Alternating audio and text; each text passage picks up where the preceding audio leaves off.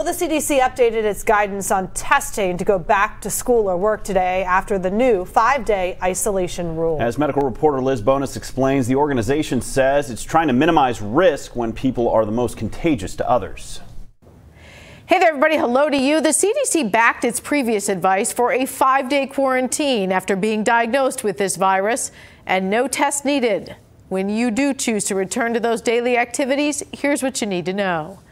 The CDC did add you could take a rapid antigen test if you want to take one after 5 days to see if you're still positive, but it's not requiring it. The CDC added an explanation to its website saying, here's why it made this decision. It reviewed 113 studies from 17 countries. Researchers found that most transmission occurs early in the course of infection. Researchers also found the average period for when you are infectious and risk transmitting the virus to others is between 2 to 3 days before and 8 days after symptom onset. So it's really about this.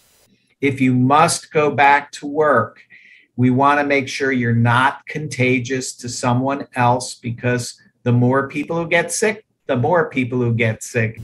It is not recommended at 5 days after you take the kind of test that gets sent to a lab called a PCR test, because those can stay positive for 2 to 3 weeks, even a few months, because we're still clearing the virus from our body even when we're not contagious.